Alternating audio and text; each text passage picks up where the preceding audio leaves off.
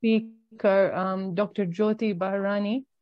She's a nephrologist and associate medical director at the University Hospital of Birmingham.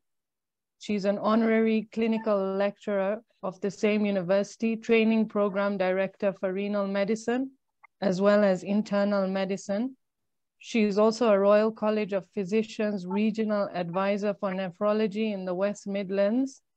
She trained in renal medicine in the north of Scotland, and she's an experienced educator with postgraduate qualifications from the University of Birmingham and Warwick. She's also the clinical lead for the Advanced CKD and Peritoneal Dialysis Service.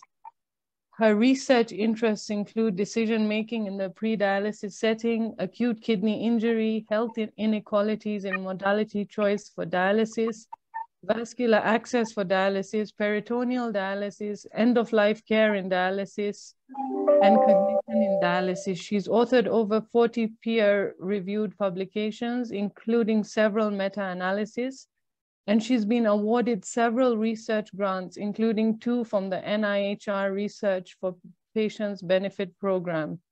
So we welcome you, Dr. Jyoti Bharani, and I will hand it over to you now. Okay, thank you, Marine, and thank you to the AHN for inviting me today. And that introduction made me sound much grander than I actually am. I am more or less a jobbing nephrologist who happens to have a lot of interests, and I've sort of cultivated, roles as I've gone along. I have an interest in education, and the interest in education really came from the fact that I had very good educators when I was a senior house officer and a registrar, and I think there is a bit of an art to getting people to do renal medicine, and getting them to stay in renal medicine, because it is quite a competitive specialty to get into, but it's hard to retain people, because certainly in the UK there's very little scope for private practice. So you really come into it for the love, and you certainly stay in it for the love. I suppose one of the things that most of you will not know is that I am actually, I was actually born in Africa. I was born in Kenya, in Mombasa, and I came to university in 1987. I still do have family in Kenya, and we were due to travel to Kenya in the summer, but because of the elections, we had to cancel the plans, because as some of you will know, Mombasa had to have a recount, and they were in lockdown for a couple of days. So what I'm going to talk to you about today is about pre-dialysis care, when it should start, how I think it should be best practiced, and, where it's headed. So just going on to share my slides. So what I'm going to plan to cover is a little bit about when the pre-dialysis phase should begin. Can we slow CKD decline at all in patients? What are the risk factors in the pre-dialysis stage? What components of good pre-dialysis care look like, and how patients should be able to select dialysis modality? I'm just going to cover very briefly when should dialysis start and how much dialysis is actually adequate, and then we'll end off with a Q&A session. Happy to take any questions at the end, but in the meantime, if you have any questions, please feel free to put them into the chat box. I'm going to start off with, what encompasses the pre-dialysis phase. So this, of course, is from the sort of improving global outcomes in CKD workshop that took place many years ago. And the definition of CKD is, of course, a sustained drop in the renal function, which is over 3 months, as well as markers of kidney disease in the form of either proteinuria or structural abnormalities, or any history of previous CKD. You will all be aware of GFR categories in CKD, as well as albuminuria categorization. And I just have put this up really as a reminder that, the CKD occurs in more than one stage. And for the purposes of this talk, I'll really be talking about patients at the sort of stage where the GFR is below 25 mils per minute. You will have seen this heat map produced by, again, the KDIGO working group some time ago. And this heat map is used very successfully, certainly in the United Kingdom, for general practitioners or primary care physicians to try and identify patients with underlying CKD, and also trying to figure out when to refer to secondary care. We have a coffin-shaped population curve in the United Kingdom, in that, you know, we have more patients over the age of 70 than we do at the age of less than 35. So if GPs were to refer every single patient to my clinic with a GFR of 30 to 40 mils per minute, we'd be inundated. And certainly with COVID, we've had a lot of issues with trying to be able to catch up with the backlog. COVID hit the United Kingdom in about April 2020, and we've had several surges where all medical resources were really redirected towards the front door. In the United Kingdom, renal medicine is really considered the back door. So, you know, it isn't something that tends to present at the front door unless somebody has unrecognized CKD or an acute kidney injury. So we weren't able to see these patients effectively for about a period of 18 months, and monitoring them remotely obviously wasn't adequate. So I think this heat map is particularly useful in places where there is a established primary care structure, as it is in the UK, and it enables GPs to know when to refer, when to keep them in secondary care, and when to just simply monitor them. That's not to say that if a GP is concerned about a 30-year-old with a GFR of 30, that they can't just pick up the phone and speak to us or do an electronic consultation. But this is something that certainly we use very much in the United Kingdom. And just a reminder that, you know, cardiology has moved on quite a lot with various biomarkers of how to pick up myocardial infarction, but GFR and indirectly creatinine remains the troponin T of nephrology. It's still considered the best overall index of kidney function. And just a reminder that normal GFR can vary depending on whether you're male, female, how big you are, how small you are, and what age you are. The National Kidney Federation, of course, recommends using the CKD epi creatinine equation, but there are other useful calculators around. And in the UK, my hospital has moved to the CKD epi GFR calculator, having used the MDRD for many years. And you will all know that the GFRs are all available, GFR calculators are all available online, free of charge at kidney.org. So how do we evaluate somebody with CKD? Well, it depends on the stage they come to me, but I would be hopeful that when a patient presents to my pre-dialysis clinic, they will have already have been seen by one of my colleagues in the general nephrology clinic and been referred because they are at risk of progression. They should have had some renal imaging, so we do that as standard. And depending on age, we would do various other tests, such as looking for underlying causes of CKD, immunology, as well as virology, and depending again on the stage, you know, various other tests that I'm sure you're all aware of. Just a brief reminder about GFR and age. Patients who are elderly will not have a normal GFR. And I think certainly in the United Kingdom, we had to raise awareness amongst primary care clinicians that, you know, you wouldn't expect an 80-year-old to have a GFR that was completely normal. And patients who also have other conditions such as poor nutrition, are, you know, without one limb, have chronic illness, or are from a different ethnic background, or obese, or very elderly, or very young, there is a norm to the GFR. And what we recommend locally is having a very lean attitude to patients with a GFR of 25 or less. And lean really comes from the sort of motor industry. It is a rapid improvement, quality improvement process where it is about improving flow and eliminating waste, which sounds very non-clinical, but it does work if you have a whole host of patients with GFRs that are quite low. the heat map is a good way to try and figure out which of these patients are going to progress to renal failure that will require dialysis and or transplantation, and which patients are probably going to die of something else or succumb to something else before their kidney failure progresses. And that helps us, certainly in the UK, to direct things to the right people at the right time. If we're busy seeing very elderly patients with GFRs of 30 or 25, then we will not be able to give everybody the due attention that they need.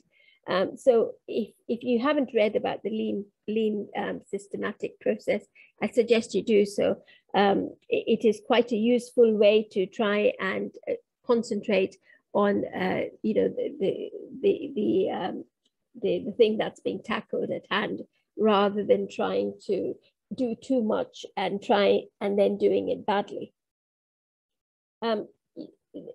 Slowing progression of CKD is possible, but despite our best efforts, we know that some patients will have rapid decline, and the lean process and the heat maps also allow us to pull those patients with a slightly higher GFR who we know that are going to decline.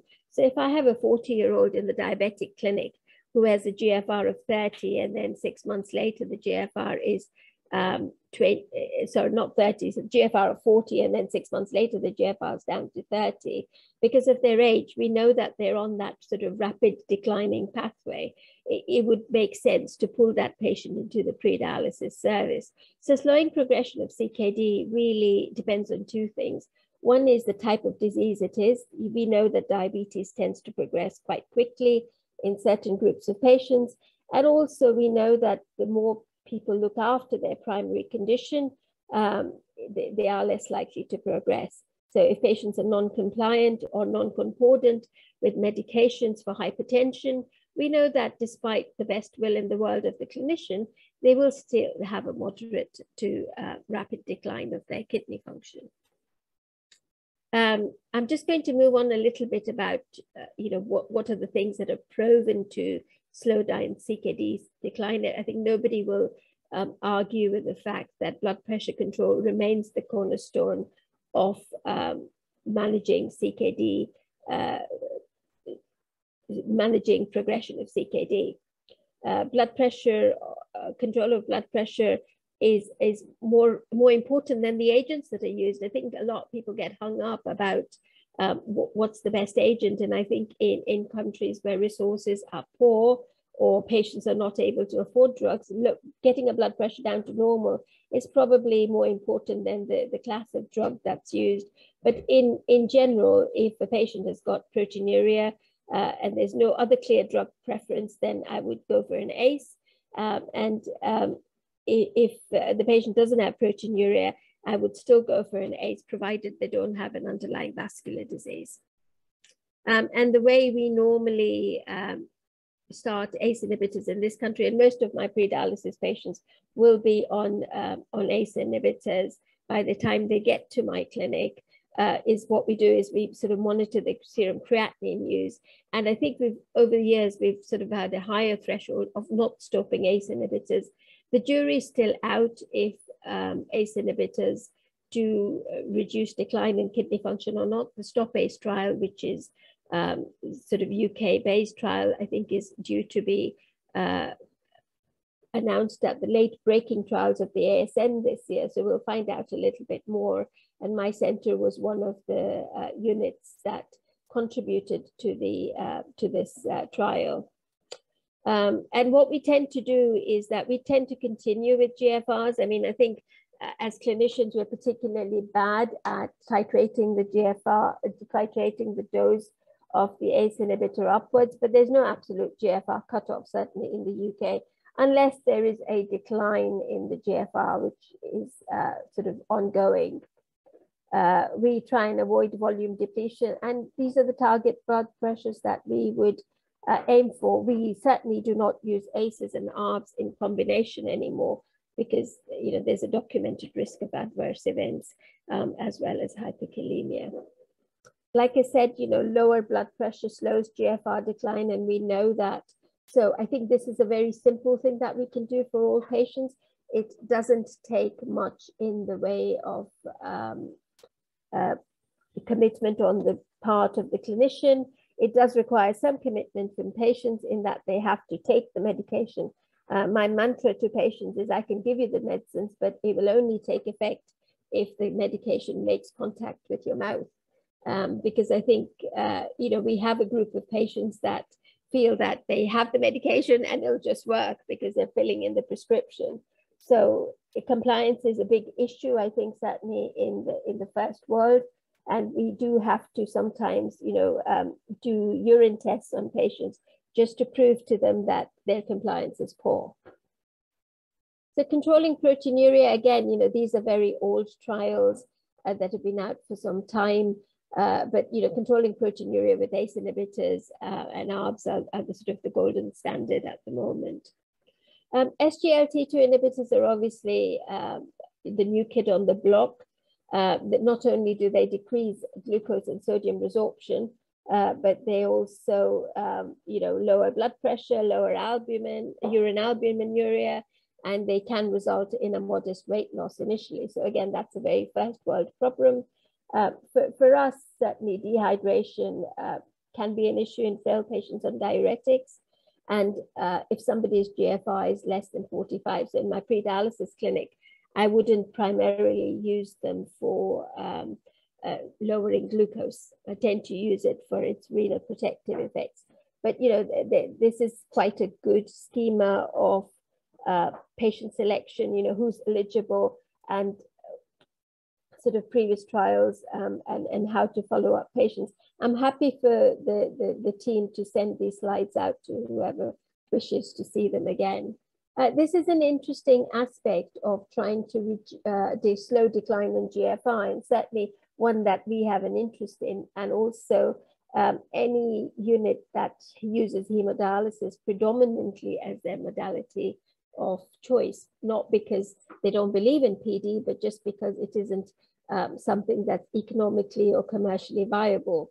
So it's postulated that putting in an AVF is associated with slowing kidney function decline in patients with CKD.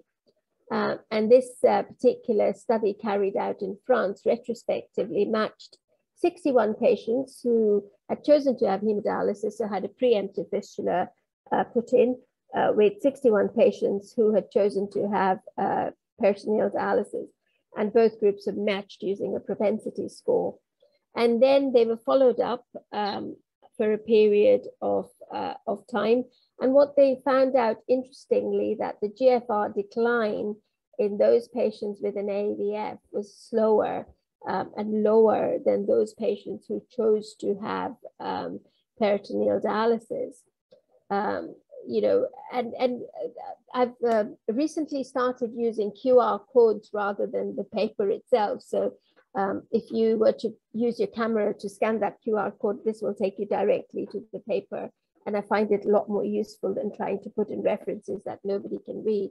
So this is an interesting study that probably needs to be substantiated in larger trials. And one of the postulations is that perhaps those patients who have an AVF, are more proactive about looking after themselves, because allowing somebody to create an AVF in you before you need dialysis requires some degree of empowerment. And if you have that degree of empowerment, you are going to look after yourself a bit more. But you would imagine that the group that choose to have PD were also similarly empowered, because if they've chosen to have home dialysis, then they're going to be patients that actually are fully vested in the fact that they will need to look after their medical care in the future. So it's an interesting proposition, and one perhaps that is relevant to countries where fistula formation is available, peritoneal dialysis isn't necessarily available. And it's interesting to note that there is the possibility that intervening in this way would slow down renal decline. So just a reminder that most complications of kidney failure will start in stage 3 and then progress. And these are the obvious ones that you will all be aware of. And I'm just going to go on to say that, certainly in the UK, 40% of patients who end up on dialysis are diabetic, mostly type 2 diabetics. Certain groups, such as Asian patients, progress more rapidly towards kidney failure. And females with type 1 diabetes with eye disease tend to also progress anecdotally, certainly in our unit, a lot quicker. And these patients have one thing in common, that, you know, they have very poor glycemic control, and then the risk of hypoglycemia obviously goes up as their kidney function becomes more impaired, which makes it more difficult to control their glucose. So they get into this sort of vicious cycle of the diabetes being poor and the kidney function progressing. We know that if we try and improve hemoglobin A1C, not only do we reduce their risk of hypoglycemia, but we also can enhance life expectancy. There have been trials out there to suggest that. I think sodium is an interesting thing, is certainly in the United Kingdom, you know, trying to limit patients' sodium intake down to between 2 to 5 grams per day is very difficult. We don't advocate a no salt diet. What we certainly say is that you can add it during cooking, but try and avoid putting in salt at the table.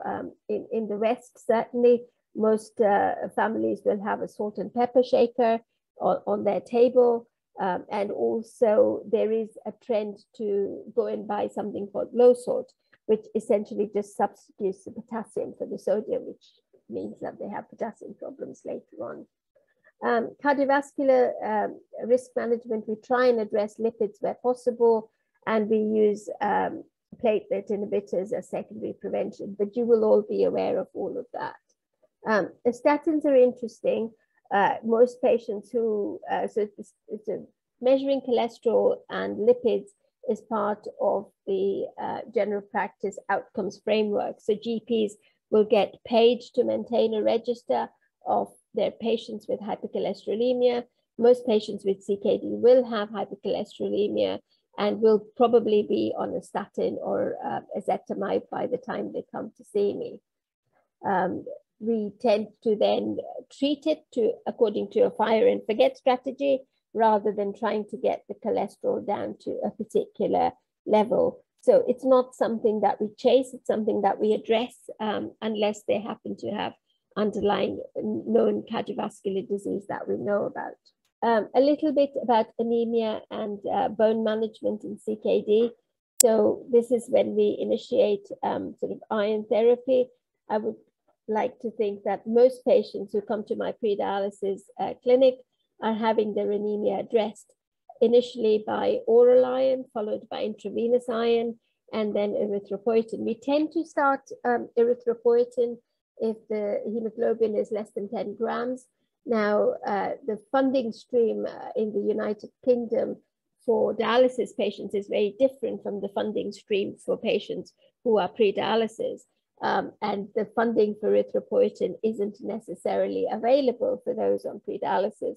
So what we have to do is try and find the money somewhere to maintain hemoglobin, and certainly establish hemoglobins above 11, because we know that if they come to dialysis with a hemoglobin of below 9, they will do badly.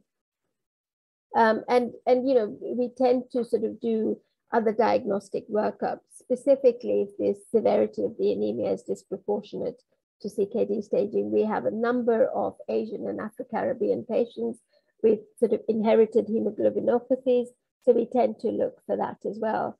And what we normally tend to do for the stage 4 and 5 patients is that we will monitor their blood tests between 3 and 4 monthly, and do things like calcium, phosphate, and PTH a bit less often. So there isn't really much of a differentiation between the stage 4s and 5s. And we would then treat, you know, the vitamin D deficiency and limiting phosphorus in diet, as well as referring to the renal dietitian and considering phosphate binders, depending on what their bloods show. We don't tend to do DEXA scans routinely in these patients because, you know, again, there's no evidence that that will improve outcome. If we think somebody has got osteoporosis, then we would just treat it accordingly. Metabolic acidosis, again, is a quick win. So there are certain quick wins in trying to reduce decline of CKD. So again, most patients who have a GFR of less than 25 will have a degree of metabolic acidosis, and it tends to be more severe the higher their protein intake is. And you will all know that having a sort of an acid environment doesn't help your bones, certainly doesn't help protein catabolism.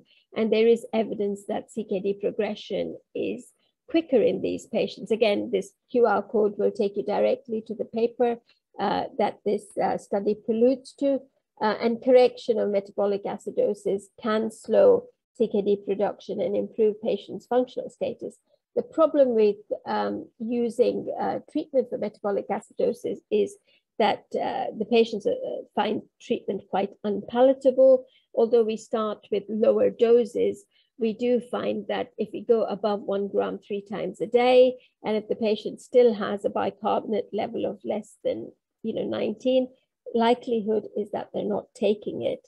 You can use sodium citrate solution, and certainly it's used in some groups of patients, and baking soda. More recently, certainly in the UK, we've had a product called Nephrotrans approved, which is an enteric coated sodium bicarbonate, which is slightly more expensive, but is apparently more palatable and can improve patient compliance. We're trying locally to get it onto our hospital formulary so we can use it. There isn't much of a price difference. So, that's something that, we can encourage our patients to take. But again, it's not the point of giving it, it's the point that you have a patient at the end of the day who may or may not want to take it. Hyperkalemia is self-explanatory. I mean, we always use first line is dietary potassium restriction.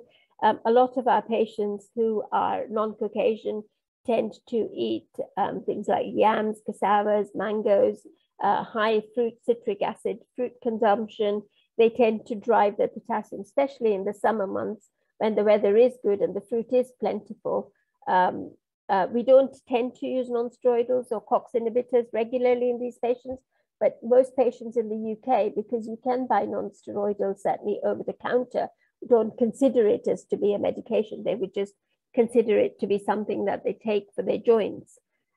We don't tend to use potassium-sparing diuretics unless we need to use spironolactone for heart failure. But in any of the patients that have hyperkalemia, we get them to see a dietitian in the first instance, then address their medication, address any hidden medications that they may be taking, which is things like non-steroidals, or because we have a group of patients that, does believe in alternative medicine, they will go and see the homeopath or the naturopath, and they'll be given herbs or whatever. Often these can be very high in potassium. More recently, we have started using potassium binders, such as Lokelma, Pitiramer, which are now available fairly freely in the UK, having been licensed by our Medicines Health Regulation Authority, and NICE, which is the organization that allows medicines to be used in the UK. But personally, I'm not a big fan of using them at the pre-dialysis stage, because it just, to me, can just reduce the potassium. But if the potassium in a way is going up, is a sign that the patient needs to start dialysis. So unless there's a good reason, we tend not to use them. So if I have a patient who's got a fistula in place and the fistula isn't quite ready to start, ready to needle, or if the patient wants to have that final bit of holiday abroad or wherever, or they've got a wedding to go to or something like that, I use it more as an adjunct to try and delay dialysis.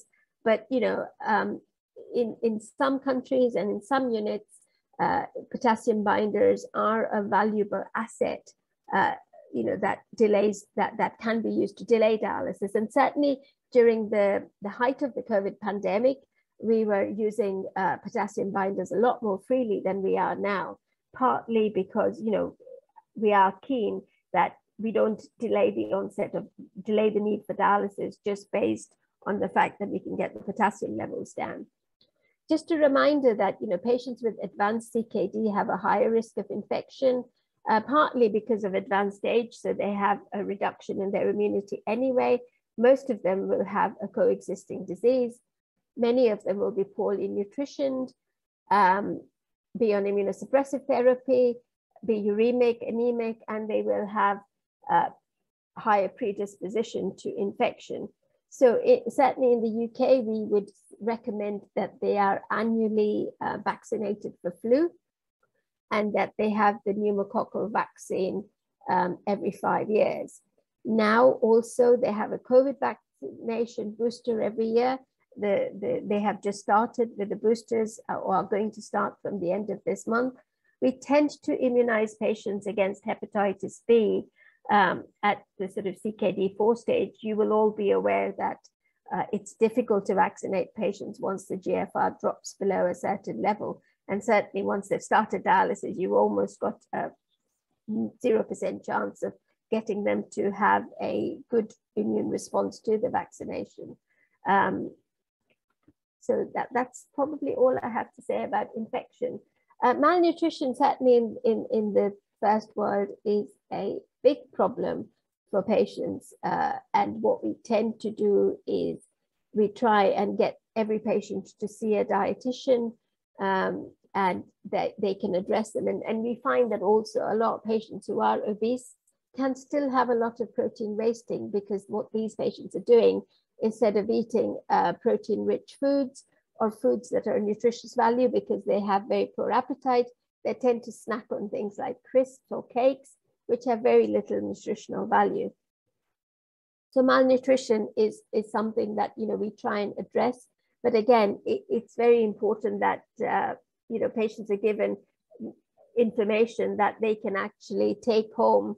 There's no point in saying to somebody, this is how many grams of protein you need to use, unless you can give them a personalized plan, or just sort of point them towards the direction of which foods are protein high and which foods are not very high in protein. So certainly in my clinic, the dietitian will see all these patients and then will provide them with an individualized plan as to what they should be doing, and then follow them up in about 3 months when they come to clinic. And they will routinely use things like hand grip and anthropometry to see if there has been a serial change, rather than just relying on the albumin levels. So I'm just going to take a breather here for a sip of water, if that's okay. So far, I think, I hope I've covered what pre-dialysis care is and when it should start, and when we started, how we get our patients to the clinic, a little bit about, how to address risk factors and what sort of things slow decline in GFR at the pre-dialysis stage. Most you will know about. I mentioned a couple of things that are more novel. Okay, so going on to modality selection. So in the United Kingdom, the default modality for patients starting dialysis is hemodialysis. About 12% of patients choose to have peritoneal dialysis. There are pockets of very good practice in the UK, and certain centres have up to 40% of patients choosing hemodialysis, peritoneal dialysis or home-based hemodialysis. And that is not due to the lack of facilities. What it is down to is the way we talk to patients and the way we sell treatment. I call hemodialysis self-sustaining. So what that really means is that you don't really have to do much work to get a patient onto hemodialysis. Hemodialysis units are there. They've been built many years ago. Most units, although they have capacity issues, will always be able to fit another patient in. And I say to staff that are new in nephrology or medical students, there's always room at the hemodialysis inn, certainly at the UK. Nobody is denied hemodialysis, but it takes a lot more work to get a patient to think about dialysis. And modality choice depends on a lot of things. What the physician thinks. I know that there are still clinicians in this world that think that peritoneal dialysis is a second-rate therapy used for second-rate patients, prescribed by second-rate clinicians. I don't happen to be one of those, and I absolutely don't believe that. But I know there are people around that do believe that because of whatever biases they may have. There are certain clinical advantages of one treatment over the other, but actually, pretty much equal.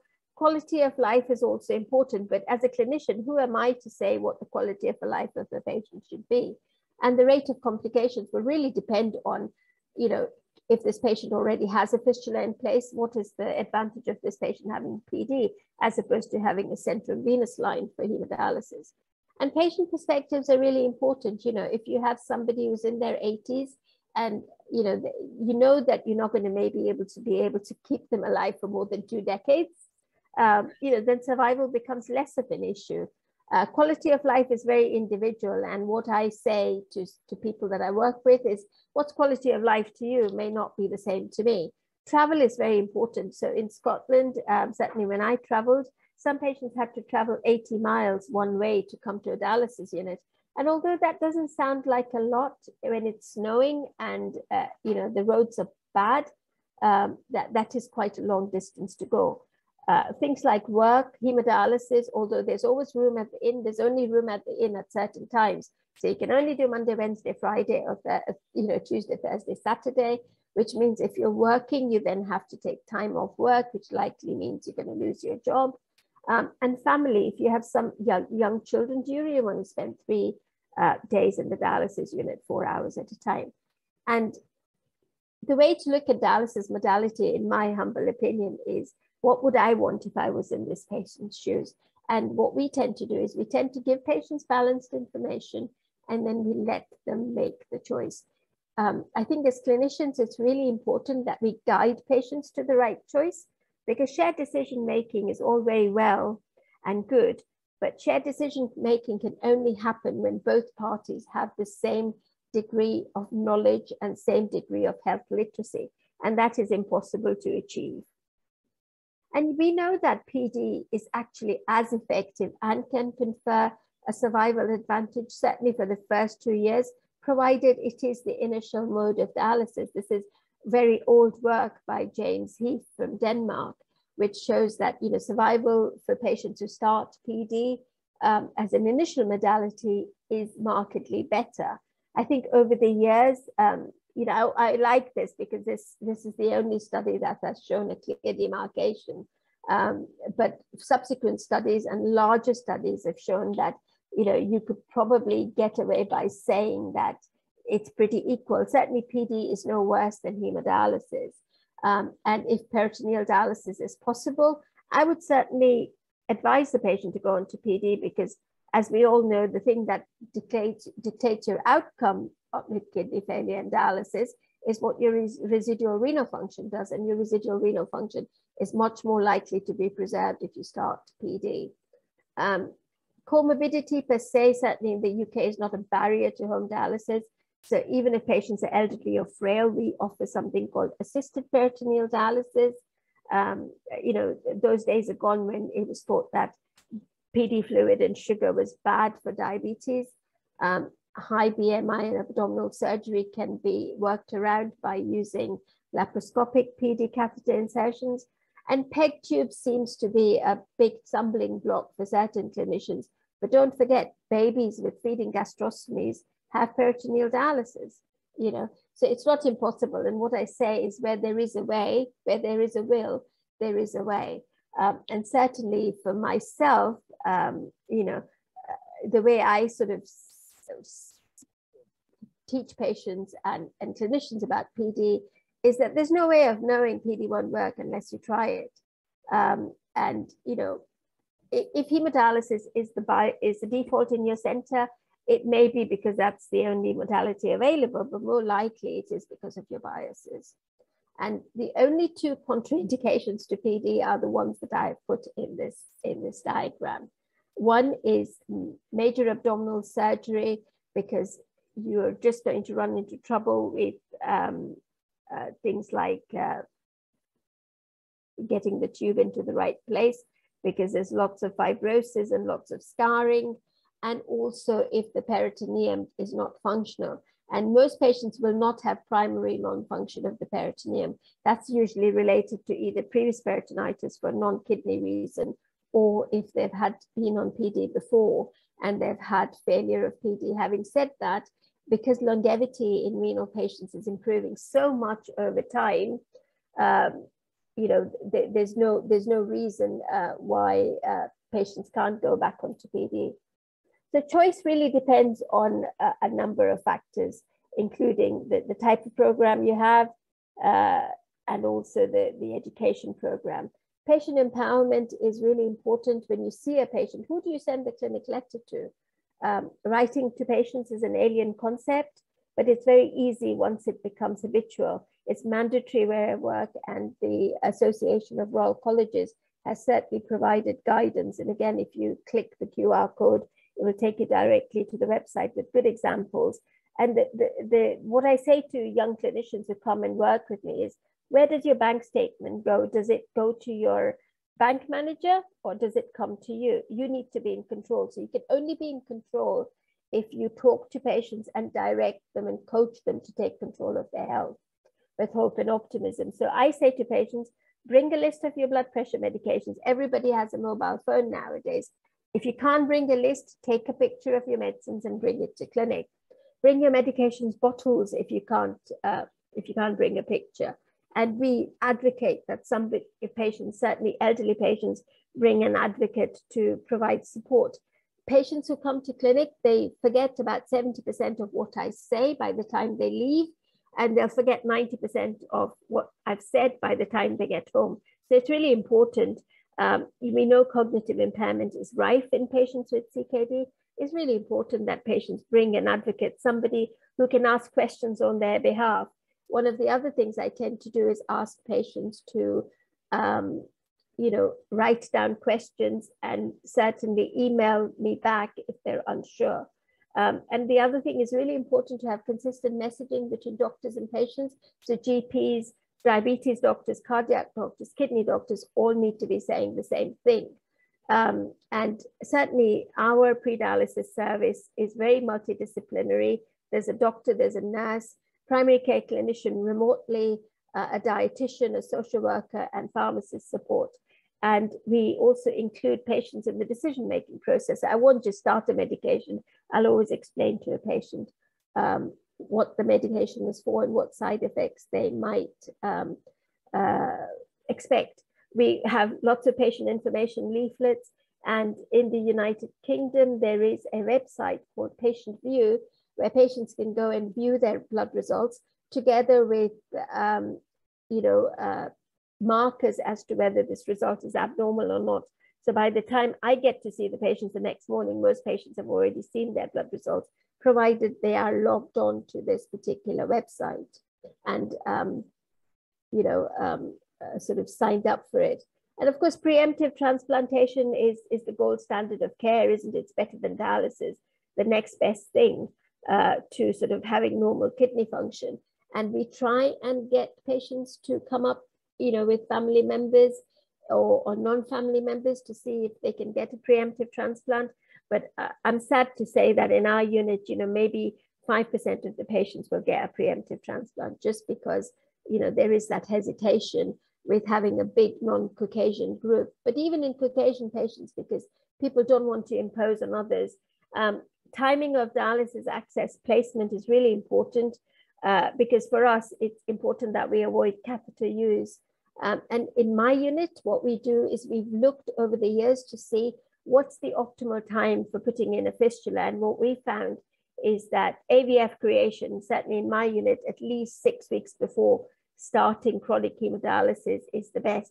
But there are various papers out there. And again, if you scan the QR codes, it'll take you to the papers directly. And the gold standard really should be is trying to get a fistula in about 4 months before the patient needs to start dialysis.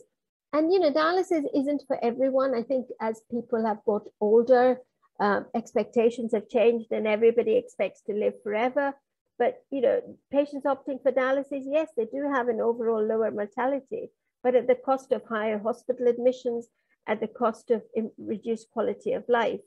And, sometimes patients are just given dialysis because it's easy to not, it's a difficult conversation to have with an 80-year-old about whether dialysis would improve their quality of life. And and I will know that for every patient that I think is going to do poorly on dialysis, they don't. And for every patient that I think will be fine on dialysis, they don't. So there is a trial ongoing at the moment, which is the sort of Prepare Me trial, which is a randomized control trial of dialysis, versus non-dialysis, which is still recruiting and will be ready to report, I suspect, in about 14, 15 months. When should dialysis start? I mean, this is a very old question, but we know that starting very early is associated with a modest reduction in mortality, but it is at the cost of a substantially longer period spent on dialysis. And I think, you know, we would follow the guidelines in that GFR plus patient symptoms would dictate when patients start. And I think in my unit, certainly most patients will not start until their GFR is less than 8. The lowest GFR I have started a patient on is at 3.7, and that's because he just refused to start, and he said he was well until he presented to the hospital, you know, with sort of fluid overload. How much dialysis? I mean, we tend to practice incremental dialysis, but this is one of my other biases with hemodialysis, is that patients just get pumped up to 3 times a week, 4 hours. And, you know, that is all based on very old data. But I think general rule of thumb is less dialysis is more in the beginning. It's really important to maintain residual kidney function and also maintain some quality of life and symptoms. And, you know, there are advantages and disadvantages. Another plug for PD, it's natural incremental dialysis. You know, not everybody starts off with a full whack of PD within 2 weeks like hemodialysis. So I'm just going to conclude. I'm sorry I've gone over a little bit. I think for pre-dialysis care, please begin with the end in mind rather than the other way around. And I'm happy to take any questions. That's my email address and my Twitter handle if anybody was wanting to get in touch in the future. But thank you again for asking me. I'm happy to take any questions. Thank you so much, Dr. Jyoti, for the nice presentation on dialysis. I'm sure from the audience, we have a lot maybe of questions or comments we'd like to share with you. So maybe first we can start on the question and answer session. I can see there are like 3 questions there. Would you like me to read them? No, I can see them. Thank you. So the first question is, how long can you use potassium binders for? So there's some evidence that in dialysis patients, certainly they can be used long term. What we tend to do is we would use them for a week or 10 days at the most, and then to check the potassium levels. Because what we find is, because we're giving dietary advice at the same time, often the potassium will drop to about 3.5 or something like that. And I find that I don't prescribe it for more than 2 weeks because it forces the patient to come back for another prescription. So you can use them longer if you look at the information that the drug companies provide. But at pre-dialysis, I don't use them for longer than 2 weeks. And then the second question is that what GFR do I send my patients for functioning of fashioning of an AV fistula? So if a patient chooses to have hemodialysis, they will automatically, despite what their GFR is, get referred to the vascular access clinic and get scanned and have their veins mapped. If they have a very good, easy option of doing a radiocephalic, then we normally would wait until their GFR is sort of below 15 in order to fashion the fistula. If we know it's going to be a higher fistula, such as a brachiobasilic or something that will require 2 stages, because some of the more higher limb fistulas do require 2 or 3 stages, then we will do it at a higher GFR. So it's again, it's individualized. I hope that's okay. If I've not answered your question, then by all means, please put in some put in a follow-up. So kindly comment on the SGLT2 inhibitors slowing CKD progression in stage 3 and stage 4. So I think, you know, there is good evidence that they do slow down CKD progression, certainly the earlier they're used. The thing is that I think for most patients, it is the diabetes clinic that will be starting these medications. And by the time they come to me, because their GFR is less than 20, I am sort of thinking, you know, is it the right thing to keep it going? We have started several patients, but I think for my clinical practice, it's probably too soon for me to say, you know, how many we've managed to have delay dialysis. But I think the trials are all sort of you know, they do answer that question quite well. Thank you for your really nice comment. What's the lowest GFR? I think the lowest GFR I've started somebody at is 20. Not sure if there's one. Okay, so there's one for CPD. So I think those are the only questions that I can see, unless, oh, okay, thank you. Somebody else says, can you please kindly comment on the use of alpha keto analogs? It's not something that I use routinely. And certainly in the UK, very few people will use them. So I'm sorry, I don't have any comprehensive knowledge about the use of alpha keto analogs. My son is at home and he was making a lot of noise in the background. So he's just giving me an apology note. Apologies. Like I said, I have a job in clinician. I happen to have children as well. So thank you. Thank you, Doctor. I think you've answered very well. And if anybody else maybe would like to comment, they can use the raise hand feature. If not, may I welcome Dr. Vincent Lloyd to continue with closing remarks and maybe comments. Dr. Lloyd. Thank you very much, Dr. Jyoti. That was a wonderful presentation. Put it very simply, and we really enjoyed it. Thank you very much for coming on. And I know there's a lot of, I think we have been doing some work on the vascular access side, and I hope that people really take it forward. Thanks very much for the help coming on here, and also on that front as well. We hope that you would come again, and we would certainly be in touch. And of course, on the other side as well, on the ongoing work. Yes, thank you very much for asking me. I really enjoyed it. And I would just say that, you know, I'm really kind of you to give me the opportunity to present today. Thank you so much. Can I step in just a minute? Yes, of course, Patricia. Yes. Yeah. Yes. Yeah, Jyoti, that was an excellent presentation, in fact. So a couple of comments from our side, because in Indian subcontinent, I think a little different the system is. In order to have an effective pre-dialysis care, we need a robust system of reference pattern, which generally does not happen. Either we need a strong system for the referral pattern, or we need to enhance the awareness or health literacy, not just amongst the public, but also amongst the primary, which in fact is lacking in our system. So we need to empower the primary care physicians with when to refer and how to refer, and also how to treat the patients, not referring whole lots of them to us. The second thing is even the public awareness. Health literacy is lacking among the public. Probably we need to do it from the ground level with respect to the knowledge about CKD, because unless the health literacy is there, shared decision making and all will not be in an effective manner. Most of the time, we end up in making a decision for the patients rather than they making the decision for themselves.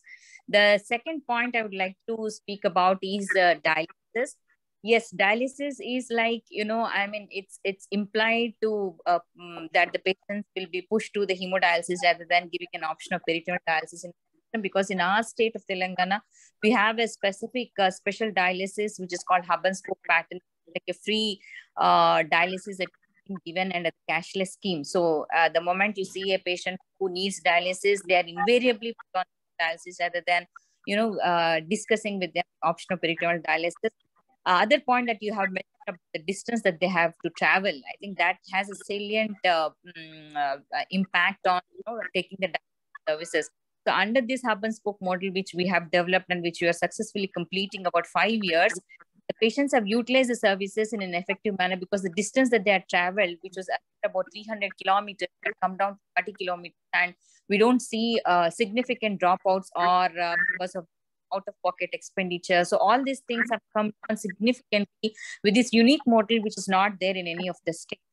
So that's another thing. Of course, the fistula, the vascular access. Yes, we are very handicapped as far as the vascular access is concerned, because we do not have such much strong and robust system as far as the access is concerned. We do not have the vascular coordinator or vascular access team, and we have only surgeons who are available in certain centers, not even in our center.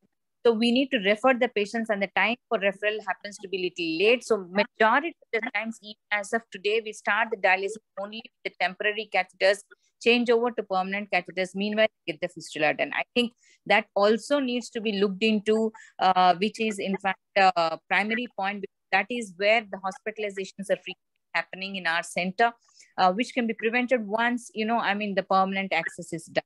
So these are the things. And of course, the PD first policy, I think Dr. Lloyd will agree with me. PD first was introduced in one of the states, that is Karnataka, but somehow we could not succeed because of the financial flow failure. But then I think under the Prime Minister program, there is an introduction of the system for the PD, which is yet to take off in a successful manner. Hope to see that we give an equal emphasis for PD as well, rather than HD alone in the coming future. So these are the couple of comments which I thought I will share with you. Thank you for that. There's a couple of other questions I've just answered by text. But yes, I think, you know, each modality has its own issues, but I think, you know, we owe it to the patients to try and help them make the decision. I think, you know, free choice is a bad thing personally. Too much free choice is a bad thing. But at the same time, you know, we can't force people to do what we think is the best for them. But again, thank you very much, and really appreciate the opportunity to have spoken to you all. Dr. Jyoti, there's just two questions. I don't know what your this thing is on probiotics. Yeah, so I think I sort of said that he sort of said that it's market driven. I mean, there's no evidence, you know. I think there's, you know, what I say to patients, it might not do you any harm, then take it. But the problem is that, you know, probiotics are part of the food industry, so they're not regulated. And you don't know what people are putting in them. I mean, if you look at the commonest probiotic in this country is something called Actimel, which has 2 teaspoons of sugar in it. You know, and even the one that's sugar-free has a full dose of saccharin in it. So actually, and, you know, I think if patients eat a spoonful of yogurt, that will probably, you know, live yogurt, that would probably be as effective. But it's not marketed that way, is it? Yeah. And then sort of somebody's mentioned sodium copper chlorophylline. I'm sorry, I've not heard of that. Yeah. It's probably... Yeah, I mean, I can just step in for that. I think the chlorophylline he's speaking about is Renachlor tab. Renachlor. Yeah, he's mentioned Renachlor. Yeah, Renachlor, I think it's been mentioned that it is useful in slowing down the progression of the disease. We are planning to be part of that study, at least in Indian scenario. I'm not sure how it's going to come out, but few studies have reported that there can be a decline in the progression of the kidney disease. It's available, it's commercially available as a Renachlor tablet. Really eager to see how it's going to work out. So we'll wait for that as well. Yeah, okay. Yeah. Okay, everyone. Good evening. Take care. Bye-bye. Thank you.